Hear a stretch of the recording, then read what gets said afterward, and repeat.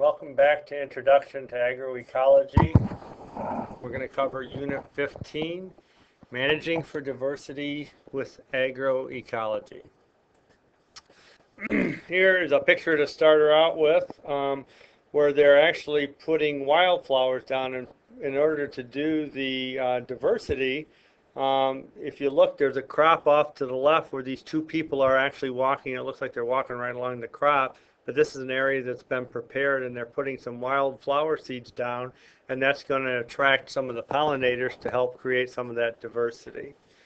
And just a quick overview of what we're going to kind of look at in this section. Basically, since we started agriculture many years ago, we've pretty much been displacing our natural terrestrial ecosystems. In other words, we've been making changes to that system since its beginning, creating interferences with that. Pretty much they've had a negative impact on us and all the organisms around it. Some of the things that has caused the largest disruption, or because there's been that much change, has been mining and urbanization. Mining, they're digging down in the ground, or they're opening up strip mines. There's both kinds of mining. Both of them have had influences in terms of some of the deep mines. There's some of the surrounding soils are being affected by it. Sometimes they're pumping water that's not real good out of some of the ore mines that are creating some. We've seen that in some of the earlier units of this class, where it's had an effect on the ecology of the area. And then urbanization, of course, we have less and less land that we're farming every year. And urbanization is just creating that areas where you're no longer farming it and using it to create food, you're using it for people to live on. So there's been many environmental changes due to what we've done in agriculture, especially over the last 60, 70 years. Pretty much there's been a pretty big belief that, or certainly the bandwagon's getting larger, that agriculture and the ecology around it is very important because it's the support systems for the world, and we didn't realize it right away. But some of the things that have been happening is changes that we need to worry about is the greenhouse gases that are out there. In other words, we're creating an environment where there's CO2 that's being created, carbon monoxide being created, that's not positive, and then there's been an ozone depletion.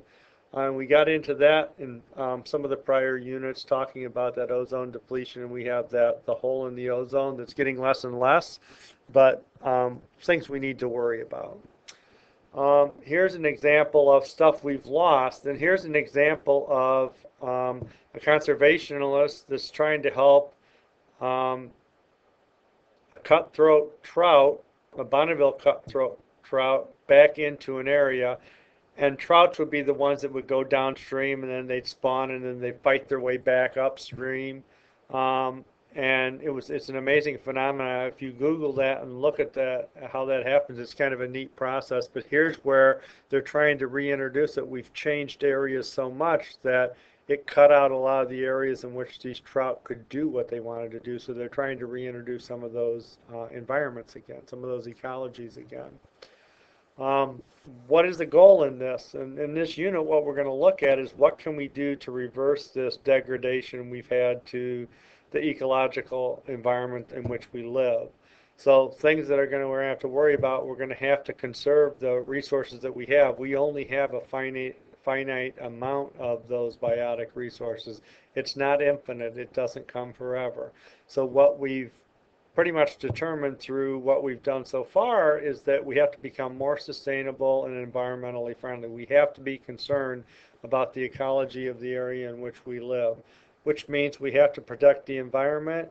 We have to increase the diversity of that. What has been found out is the more diverse an ecology is, the more it's better able to handle any curveballs that might be thrown at it. Horrible storms, droughts, floods, those types of things.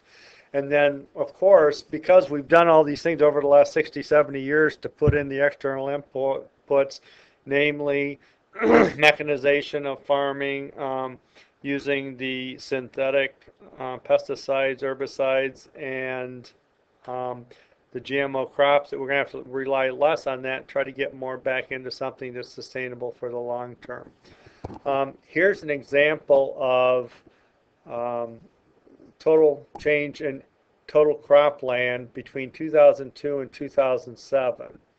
And surprisingly, in some areas, that there's been an increase by 5,000 acres, and you'll in an area that has that blue dot. So if you're looking at the dots going across here, you can see the majority of those changes are from pretty much Indiana, the Midwest, and then there's a little bit out east in the Carolinas, Georgias, and Floridas. And I mean, it's not that it isn't everywhere, but the majority of what's been happening, North Dakota has a huge amount. What that means is that the acreage has increased in that specific point by 5,000 acres. But more interestingly, the red is where there's been a decrease in acreage that was used for crops. And if you look at it between 2002 and 2007, the net decrease has been 27 million, roughly 27 million acres. So that's a big, big, big change from what it's been. What I'm thankful to say too, this is the last chart they have that shows like this. It's actually leveled out where it's staying the same. It's not decreasing or increasing. It's about the same between 2007 and now, and that's a very good thing. This next chart is showing us the number of farms, and what we see here is that if you have a blue dot, there's been a 20 farm increase where that dot is, wherever the blue dot is, and then if there's been a decrease of 20 farms or more, there's one dot that is red. If you look at the bottom right-hand corner of the chart, we can see that between 2002 and 2007, there's been an increase of 75,000, almost 76,000 farms. And of course, the number of farmers doesn't indicate always, but what that's showing us is pretty much it's the small farmers, the organic, that type of stuff is there's more and more of that happening, and that's a positive thing. And it's stayed pretty steady, a little bit of an increase from 2007 on. So that's a very good thing too. Some of the stuff we're going to look at, try to analyze a little bit, and we should look at, is what are the soil erosion rates? In other words, how much of our dirt that we have on our area that we're farming is eroding off, and we won't be able to use it. Fertilizer usage, how much fertilizer we're using that's synthetic and how much is natural. Same with pesticides, that we're getting rid of bugs and diseases. If there's any irrigation taking place, try to analyze what that is and if it has any effect on the environment. Look at the crops that they're planting on a specific farm, and then look to see that there is more diversity, because diversity certainly is going to help go a long way to increase how sustainable it is, and in fact how well the ecology is going to increase. Once we've determined that on a small scale and gotten it to work and done that analysis for it, it's not just analyzing and say, oh, okay, now that we know that, we're going to do that everywhere. You can roll it out to a larger scale, but it's going through those experiments to figure out what it is and for a specific area, because there are differences in every area. And then just try to keep that and keep going larger and larger and larger, and then eventually we'll have an ecosystem that's very nice in a very large area. But it's going to take a lot of time. Some of the things at a farm level, that small level that you can do, finding out that if you increase the size of the non-crop areas and you have more abundant and multiple varieties that you're planting, you're going to have a much, much better chance that you're going to have a sustainable farm. Changing farm practices that reduce the amount of non-synthetic, or decrease the amount of synthetic and interference type things. So reducing or eliminating pesticides, irrigation, and inorganic fertilizers, synthetic fertilizers, is what's really going to help. Reduce the amount of tilling that you do. So the less you disturb the soil, the better off it's going to be, the more sustainable it's going to be. And then reduce the amount of time that there's no crop cover. In other words, once you get a crop out of there, get your cover crop in there. Just don't let it lay so the soil's exposed. That's how you can have the problems with the runoff and the soil leaving the area. Um, Other thing that can really help is don't mow the ditches and quit spraying the roads. In other words, you're using some type of a weed kill herbicide to get rid of certain things. Don't do that. Just keep it mowed on a semi-regular basis, but don't mow it like you would your yard. And you should be able to control those weeds, yet not mow it too much. That's going to get all those weeds up into the air too. Continue on that same vein at a farm level, things we can do. Instead of using the synthetic controls for the pesticides, use biologic controls. So you can bring in different insects that might control it. You can bring in different separations. Where you have trees that would bring in different insects. You can plant some flowers, wildflowers that would bring in different pollinators that might help get rid of some of what you're getting in there that's a bad insect. And then successive production. In other words, you keep one successive production would be planting a perennial crop. But increasing that diversification that you have and making it go from first one to the second one to the third one, grow as many times as you can. Do that winter wheat, do the alfalfa, do the cover crop, or if you live in an area closer to the equator, make sure you use 2 or 3 sets of, don't just grow one crop, do 2 or 3 because you have the type of environment that will allow you to do that. Using non-crop areas, we talked a little bit about that a couple slides back, but providing that habitat for beneficial insects, they will come back if you have a habitat they like, and then they will remove some of the bad insects that you have. You can create a riparian corridor grassway with native plants, and that filters some of those fertilizer nutrients out if you're still using those. It also cleans up any water that comes through there, and it's better for the water table that it's going to go down to. And if you properly manage how your farm is, you're going to find out that sustainable is achievable everywhere. It's just not in some areas. Everywhere can be if you're properly managed right. Here's an example of a riparian corridor, and it's just an area, and here's the water that's coming through it in the case, and it's coming across this road that they use, but you have your grasses here, and then some of the trees off to the side. The crops are on either side of this waterway. If you needed the water, you could certainly use it in the fields if you're growing vegetables, but here you have some native types of species of plants that will help bring back those beneficial insects. If we're going to create more diversification at a farm level, the cover crops that we talked about, if you do that, it's going to reduce the erosion because you're not going to have open soil. Any cover crop, you plant it so that it adds nitrogen to the soil, so therefore you wouldn't need to add fertilizer in the spring. It would put enough in over the winter that it would provide what you need for most crops. It also provides for an animal habitat. If you put winter wheat in, there's going to be a place for all those animals to go in and be protected a little bit. Some believe you should not harvest all your crops and leave a little bit in there to help wildlife out in the wintertime. It would keep more alive if you left, let's say, a 1/4 acre of corn or beans out there, or wheat. It would have something for them to go in, have a little shelter, but more importantly to have the food. If you use waterways, they could help get water to plants if you needed it for one reason. Another thing you could use it for is that some of that soil would seep into the ground, and that would be used by the plants also.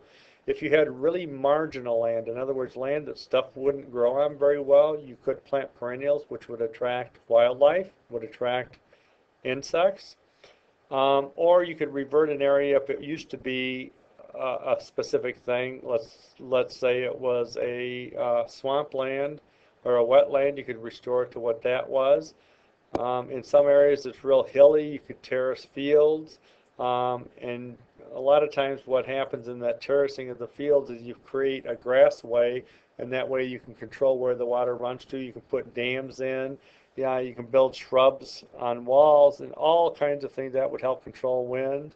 and that would all help in an area that's hilly for you to be able to grow more things without losing your soil. Um, Another thing that would be a good thing is to create perches for beneficial bird species. In other words, you can build different birds like different types of perches, resting places, and you could create that for them. And now we're going to look at some stuff that's what's of vital importance in becoming the sustainable agro system. And that's a pretty barn. Some of the things is we need to develop methods to change our current agroecosystem function to become more like a natural ecosystem. Being monocropping, using all of the external inputs, we really are the farthest we've ever been away from being a natural ecosystem, and it's not able to sustain itself, and we need to move toward that natural ecosystem as much as we can. And we have to do our best to try to protect what is here in the ecosystem from getting worse from the non-sustainable practices. In other words, we have to talk with our neighbors and try to get them to be doing things we are to improve the quality of the area. And if we look here at what the disturbances are and what the area has and what it contains in terms of plants, and then what type of an area we have, we can actually start seeing what is the makeup of the land that we have. There's areas where we have intense disturbance. In other words, we're going in there and planting things. That's the area where we're putting in the corn, the soybeans. It's our production land. Every year we disturb it when we plant it. We disturb it if we cultivate it at all. We disturb it if we put nitrogen or some other pesticide, herbicide on that. It's going to change what and how that area reacts. So we intensely manage it. Also, when we go in and harvest the crop, we're also going to disturb it tremendously too with all that heavy equipment. And then there's moderate interference, and that's where you have native and non-native species of things growing. Like you'd have perennials in there, but you could also have some of your native plants that help, you know, for wetlands, riparian corridors, and hills. That's putting in those types of plants and construction projects that would allow you to be more natural, but still provide a little bit of the moderate disturbance so that we could create the environment we wanted. If you use the native species plants, that one way that helps with the riparian corridors of the wetlands is that it actually has root systems that are deeper, so water will be able to be soaked in or saturate into an area better than if you didn't have those native species. And then there's areas where there's little or no disturbance. Basically, it's generally native, and non-native species are a few. So it mostly is native things. It's borders, your homestead where you live, the roadsides, field borders or hedgerows would be examples of ones where there's not too much interference. And why it's little and then goes to none is it's going to be a little bit of a, when you put a new hedgerow in, let's say, it's certainly going to change it, but it would change it for a little bit and then it would get used to it and then it would be fine.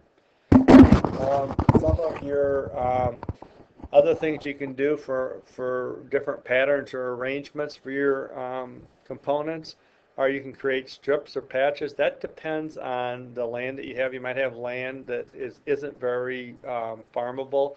It's never been good soil, so you can put strips of or patches of, maybe it'd be pasture land, that type of thing. You want to have moderate or reduced human interference in all agriculture production areas, so the less you disturb it, the less we go in and mess with it as humans, the better off it's going to be.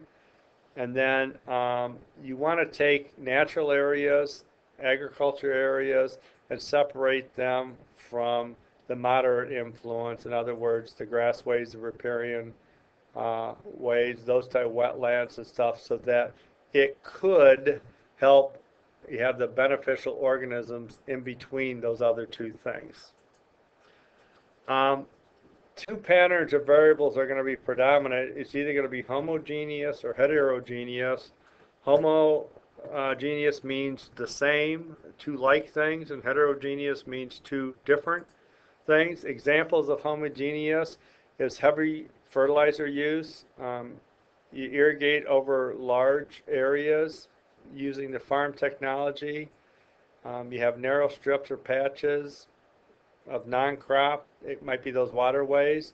And Midwest is a great example of a homogeneous arrangement for how we do things.